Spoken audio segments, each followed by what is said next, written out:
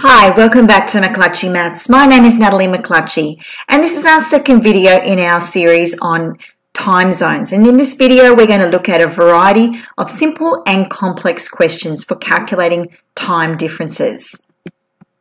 Now, this video, our first focus is going to be looking on calculating some basic time differences using UTC, GMT, and daylight savings.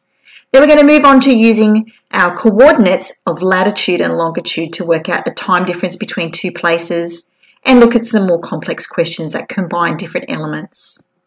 So firstly, our first example. Fred lives in Brisbane, GMT plus 10, and wants to call Mary in Los Angeles, GMT minus 8. What is the time difference? Well, I always think it's a great idea whenever you've got any of these kinds of worded questions to draw a picture of some kind to show you what's going on. And I like to use a timeline. I think a timeline is a great visual to explain who is where and what's happening. So firstly, when I do this, I draw a straight horizontal line and put a little stroke down the centre and a 0. That represents our Greenwich Mean Time, 0. And then I'm going to pop on Fred, who's in Brisbane.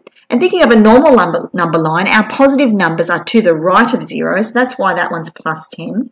And Mary is in Los Angeles, and she's going to be minus 8. Now, straight away, because I've drawn this little picture, I've got a great visual of how many hours these two cities are apart. I can see just by looking at it that it's going to be a time difference of 18.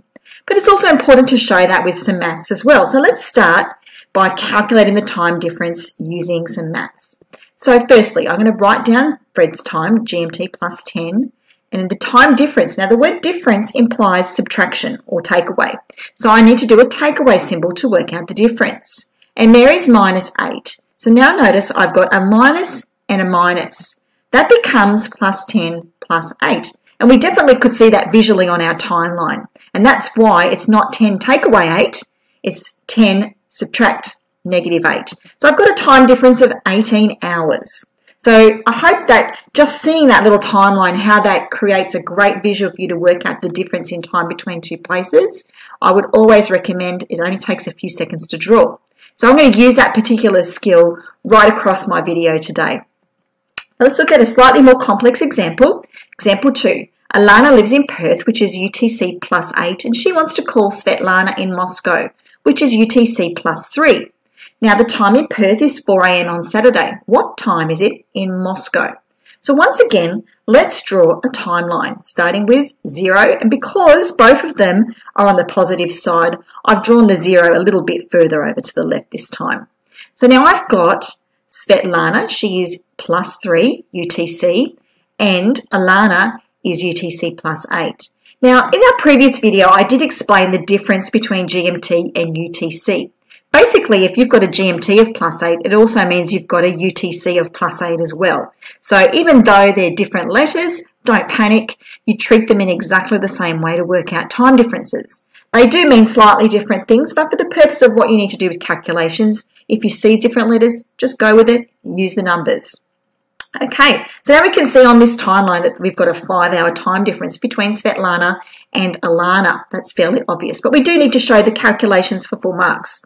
So our second step is to calculate that time difference using the maths. So firstly, I've got positive 8, subtract 3, because the time difference means subtraction. So I've got that 5-hour time difference, which I could definitely see with my timeline and the visual. Okay, so now that I've calculated the time difference, I need to work out what time it is in Moscow. So firstly, we know Perth is 5 hours ahead of Moscow. That's important for us to get our head around, and that's why I like the timeline visual, because it shows me that Alana's ahead and not behind. So if it's going to be 4 a.m., that means Moscow's 5 hours back the other way. So what I need to do is I need to subtract 5 hours from Perth's time. So I'm going to take Saturday at 4 a.m. and go back 5 hours. Now, 4 hours will take me back to midnight, and then 1 more hour will take me back to 11 p.m. the day before on Friday. So it's always important that whenever you state an answer for time difference questions, that you always state what day it is and what time it is, because sometimes it is a different day. Even if it's the same day as what you worked out, you need to state a day and a time for full marks. Let's look at something even more complex now. I've got Angie, who lives in Las Vegas, GMT minus 8. She wants to call a company based in Hobart GMT plus 10 at 9 a.m. on Monday to make a complaint. Hobart's currently on daylight savings time. So what time in Las Vegas should Angie make her call? So guess what? We're going to do a timeline again. Okay, so starting with 0 in the middle, I'm going to put Angie over here. She's -8, -8 in Las Vegas, and Hobart's +10. Now, I'm also going to add that 1 hour, because if they're on daylight savings time, that means they still remain in the same time zone, GMT plus 10, but their clocks are 1 hour forward. So I'm going to add +1, which means she's actually GMT plus 11, technically speaking. And DST stands for daylight savings time. So now I've got a good picture in my head of that actual time difference between the two places. So now what I need to do is +10 plus the 1 for the time difference with the daylight savings.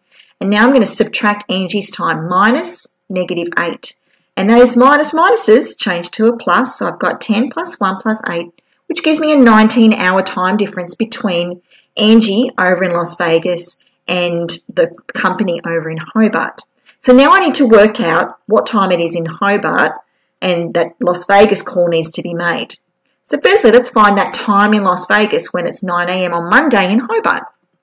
So Las Vegas, we can see on the timeline, they are 19 hours behind Hobart. So I'm going to take 9 a.m. Monday and subtract 19 hours and go back in time to the previous day. Now, whenever I'm doing anything more than 12 hours or more than 24 hours, I like to break it up into 12-hour or 24-hour chunks. I'm going to show you how I do that here. It makes it a lot easier to count backwards from a time that's small like 9 a.m. when you work at it in chunks. So that 19 hours is actually made up of 12 and 7 hours.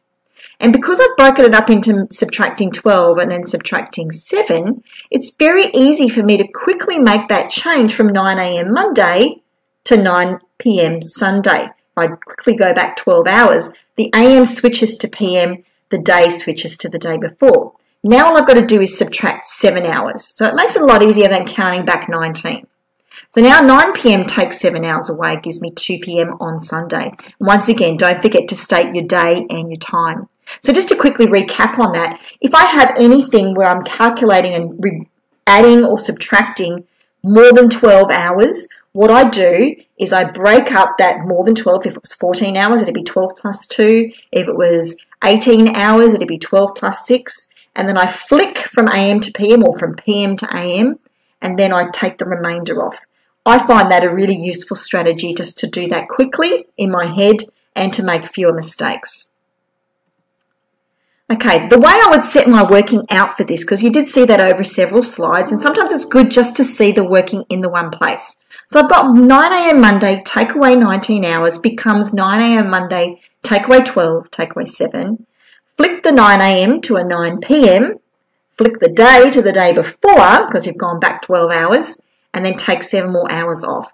Always also good to write a statement at the end, and that's why I've said in bold there, Angie should make the call on Sunday at 2 p.m. We're going to look at something quite a bit more complex now. Simba lives in Cape Town, GMT +2, and is flying to Lima, GMT -5. The first flight is 12 hours and 5 minutes with a 16-hour layover in London. That's horrendous. The second flight is 16 hours and 55 minutes. He's going to be travelling for a very long time. And this is an actual real flight that I found off Google Flights. Now, if Simba leaves Cape Town on Monday at 10:55 a.m., when will he arrive in Lima in Peru, South America? So there's a lot going on in this particular question. We've got 2 flights, we've got a gap in between the 2 flights, we've got 2 different time zones. We've got to work out what the time is in one time zone. Always a good idea to have a process and to understand what you're doing in situations like this. And the first thing I would do is work out how long is the total flight time going to be. I would do that first. So I'd start with the flight time, and it's always a good idea to use some words as well because there's lots of different calculations that you're going to be doing. It's a good idea to communicate to the marker what you're doing and where you're doing it. So start by writing flight time. So we're going to have the 12 hours and the 5 minutes added to the 16 hours, added to another 16 hours, added to another 55 minutes. So I've got all of those written down there. If we bring those together, we've got a 45-hour time that he's going to be taking to get from one destination to the next. That's pretty full on, but people do that quite regularly. They just don't feel very great afterwards. Okay, so our next step is to work out what's the time that he would be landing in Cape Town time when he lands in Lima. Now, obviously, when you would leave, you would have to change your watch a couple of times throughout the process because otherwise he's going to miss that layover and the flight in London. So he would have to change his watch there, and he would generally change his watch again when he arrives in Lima. However, for the purposes of this question, we're going to just leave his watch and assume it's left on Cape Town time for the entire flight. Okay, so we're going to find out what would happen, what would be the time after he spent 45 hours flying, what would be the time still where he has left.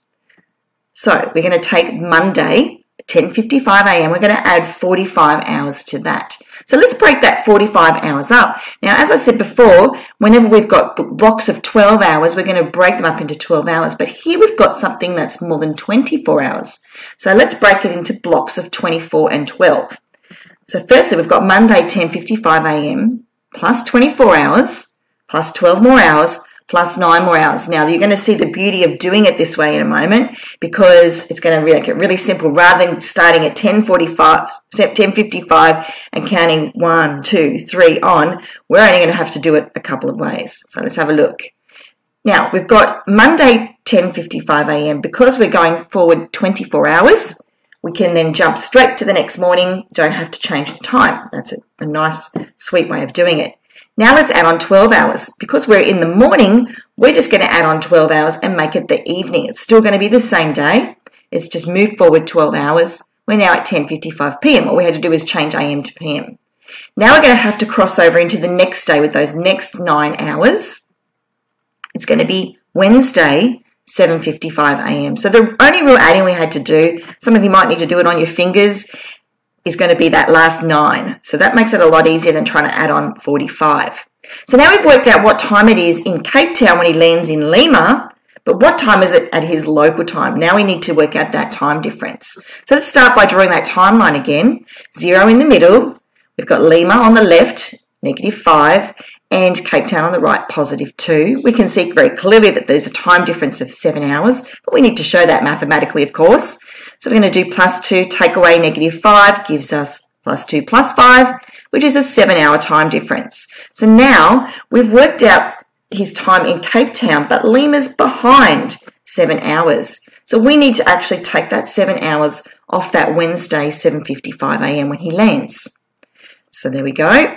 We're going to take that 7 hours away. It's now 12:55 a.m. That's just after midnight in Lima. So he's going to be wrecked.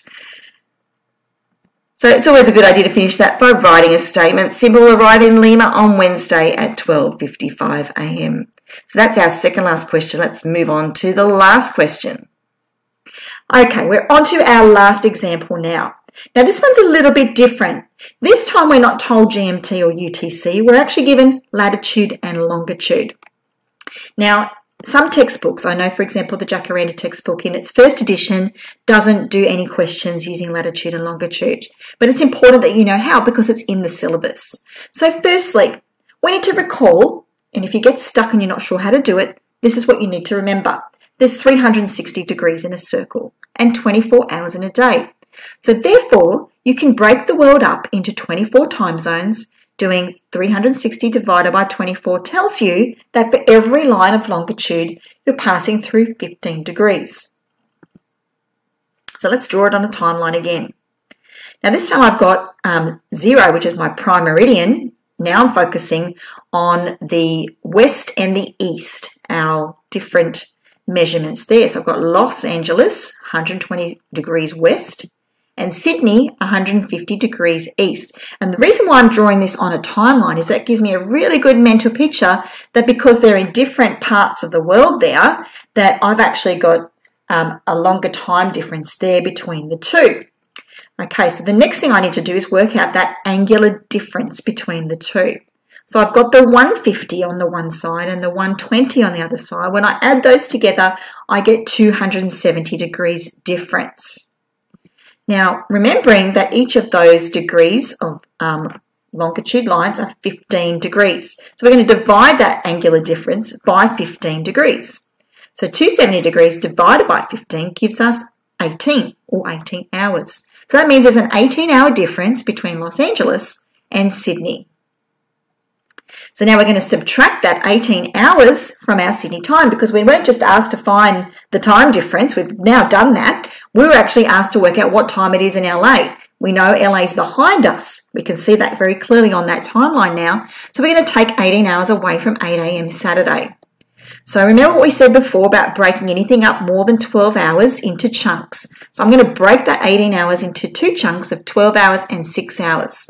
Makes it very easy for me to switch with that 12 hours backwards. It's the day before now, 8 p.m. Friday. And we take 6 hours from there. It becomes a very easy subtraction. 8 take away 6 gives us Friday, 2 p.m. And we should always finish that by writing a statement. The time will be 2 p.m. Friday in Los Angeles. Well, once again, that's all we've got time for today. There were some big examples in there, lots to unpack. I would really suggest, if you got a little bit lost because I moved quite quickly, that you might want to go back and pause a little and practice some more yourself. Thank you so much for your feedback and for all the wonderful comments and emails that you send me. We can be followed on Facebook now as well, and do like and subscribe to the channel. Have a lovely day.